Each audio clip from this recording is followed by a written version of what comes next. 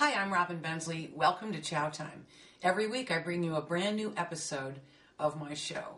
Well, there are certain foods that taste better burnt, like hot dogs, marshmallows. My husband always burns his toast. I love roasted carrots when they're slightly burnt, and ham steaks. A nice burnt ham steak is always good. Well, on the menu today, I'm featuring a recipe with burnt walnuts.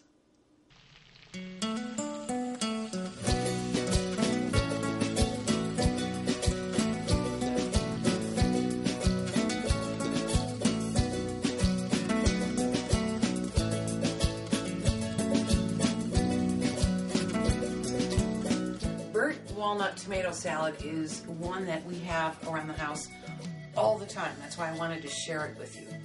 So, did you know, by the way, that there are 7,500 varieties of tomato? This is what I call a red tomato. So I'm going to make enough for four. I figure a medium tomato per person is what you need. So I'm going to slice them up. Then I take the slices and I cut them in half.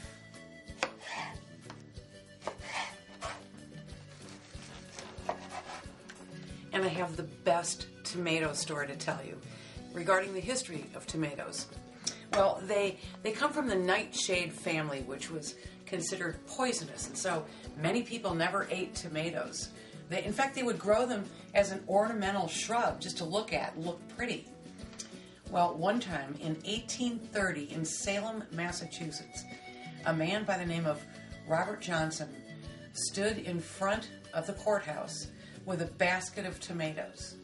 And there were several hundred spectators, including his doctor. And he said, "I'm going to eat these tomatoes to show you they're not poisonous." People were appalled. They were screaming at him, "You're going to foam at the mouth. Your appendix is going to explode. You're going to die." Well, he ate all of the tomatoes, and of course he was fine. And so after that, tomatoes in the United States became very popular. So I'm going to arrange the tomatoes on a platter.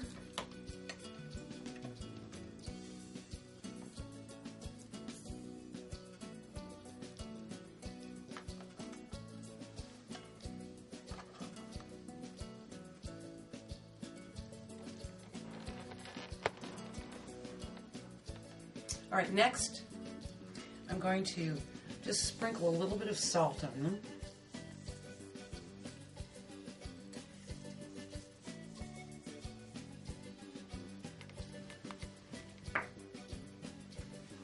Then a little coarse black pepper.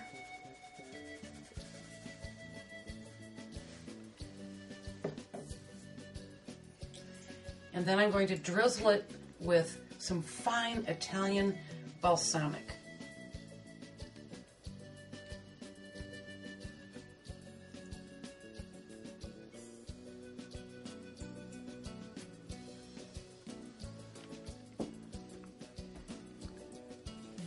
And then I'm going to top it with some shaved Parmesan.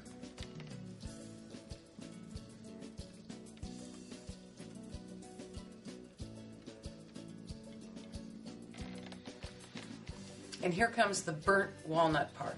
So I'm heading to the stove. I've melted 2 tablespoons of butter. I'm going to add about 1.5 cups of walnut halves.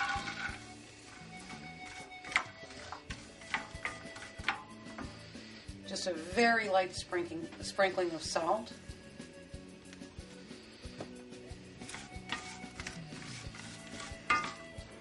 And we're going to cook them until they're perfectly burnt.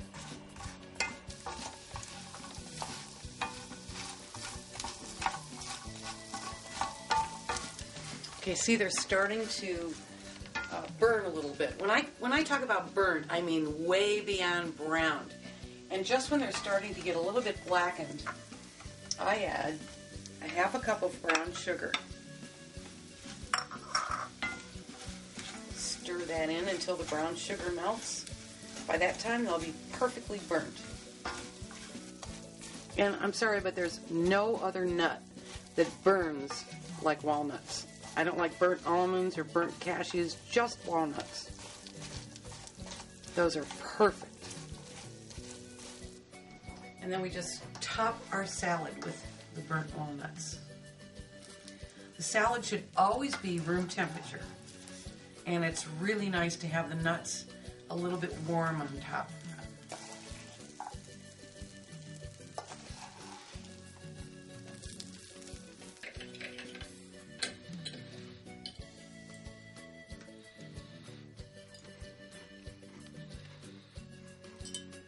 It's delicious.